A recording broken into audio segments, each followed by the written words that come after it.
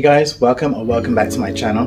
Today I'm going to take you out onto the balcony garden and we are going to do a balcony garden harvest. So let's get straight into it. As always, time to feed the fish, and as you can see I've not really been keeping up with the pond maintenance.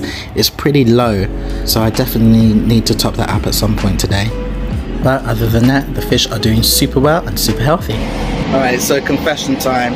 If you've been part of the live chat family, you know I've been working really hard on loads of different projects, and the reality is I've come out here today and my watering game has been so poor. I mean, half these guys. So bear with me 2 secs. What I'm going to do is I'm just going to water the garden, get it looking a little bit healthier, and then I'm going to begin the harvest. As you can see, my containers are really lifeless. The reality set in and how much work I had to do, it was pretty overwhelming, but I managed to complete it in small chunks and then came back the next day. I ended up doing a little bit of pruning, a bit more watering, just to see if I could get the garden looking a little bit more vibrant again. I was hoping to come out today to see whether or not it's made any difference, and I'm happy to say that the garden is looking a little bit more vibrant.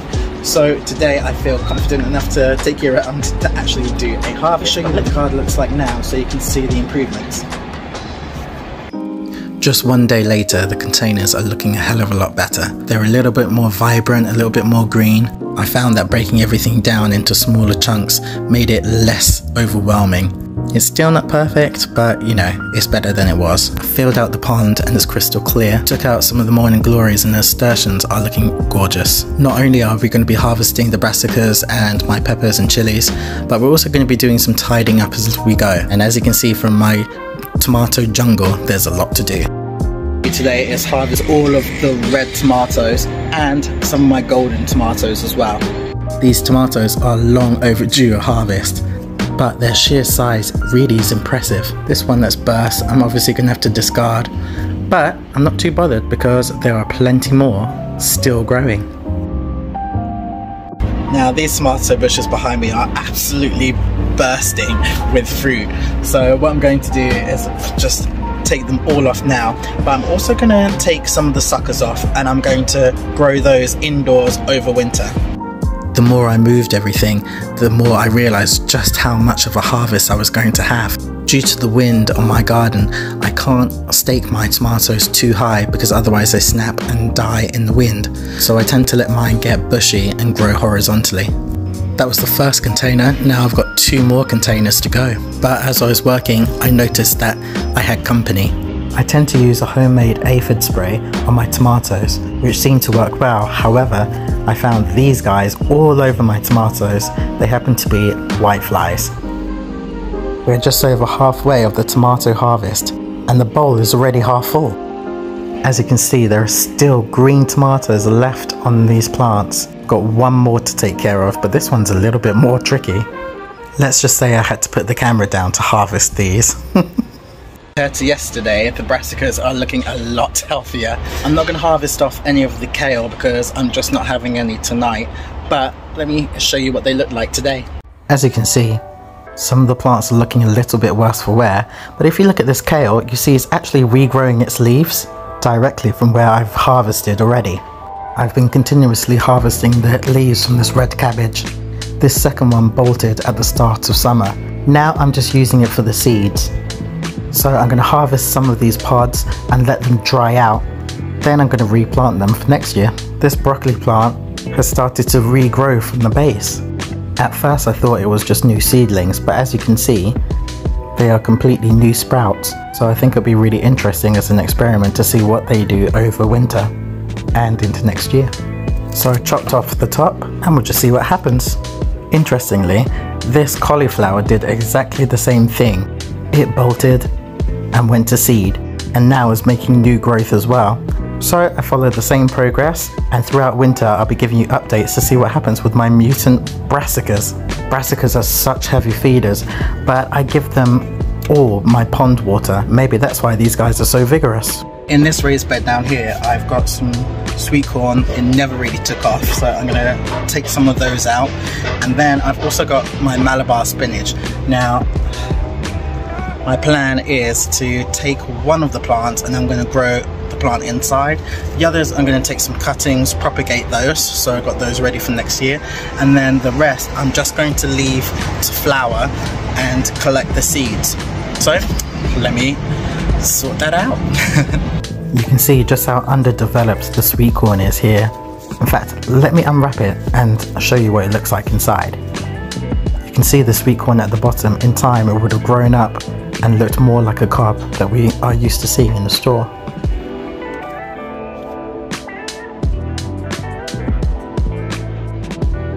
Next year I'll start them a little bit earlier. But in this pot, there just so happen to be some nasturtiums. Now I've not planted them, they just appeared here. So I'm actually going to dig those up and I'm going to keep them and try and overwinter them as well. I'll be adding them to my winter salads. In my raised bed here, I've got all of my peppers that I grew from seed. You may remember in my cut and come again video, I showed you how to germinate seeds. These plants here are from that batch. Now originally they were peppers, but they've turned into chilies. So it is what it is. I'm going to harvest those and put those into the harvest bowl. My chili peppers range from loads of different sizes to different colours, but they've all been attacked by aphids. So I'm going to harvest the chilies no matter what stage of growth they're in. I'll use some for cooking and then I'll use some for seeds for next year.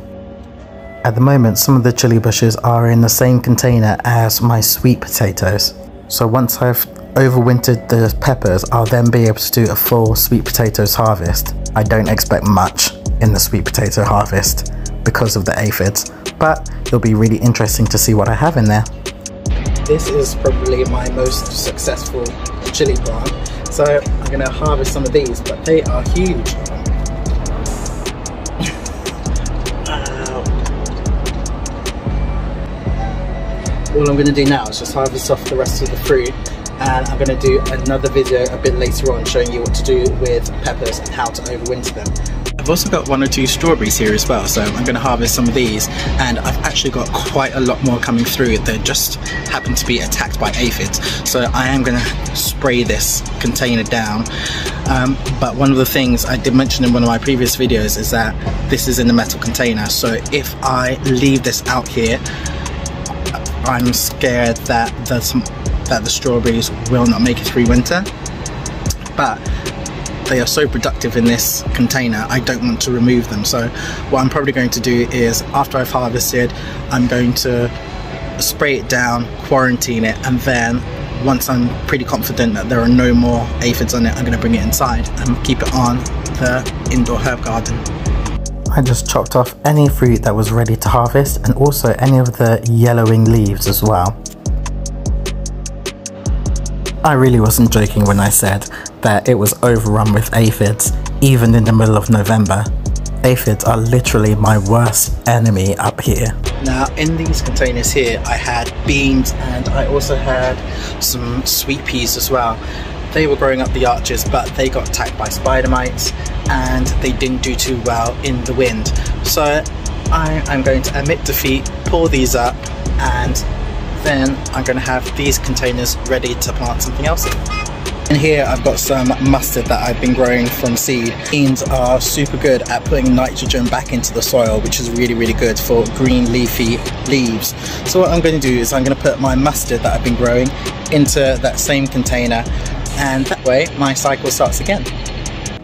Just look at how large some of these Malabar spinach leaves are. I'm going to harvest off some of those, and I just saute them and cook them in the same way that you do with normal spinach. So I'm going to take some of this and I'm going to add that to my harvest bowl. I've also taken some cuttings and I'll propagate those too for next year. Once I finished harvesting, I rearranged the garden. I left a couple of the tomato plants to overwinter and moved them away from the glass. Theoretically, this should help me overwinter the plants, but as you can see, they're still absolutely laden with fruit. So you guys, here is the final harvest bowl.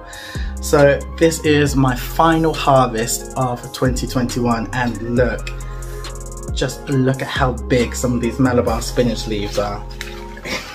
It's amazing. There we go. So here's the final bowl. I've got so much here to get through. Just goes to show what you can grow in your small spaces. Now I've got so many tomatoes here, I've got absolutely no idea what I'm going to do with them. So if you know and you've got some really good recipes, let me know in the comments below and I'll be sure to make some. I might even make a cooking video for you. Anyway, thank you so much for joining me. I hope you've had a good time and hopefully I'll see you again soon. Bye!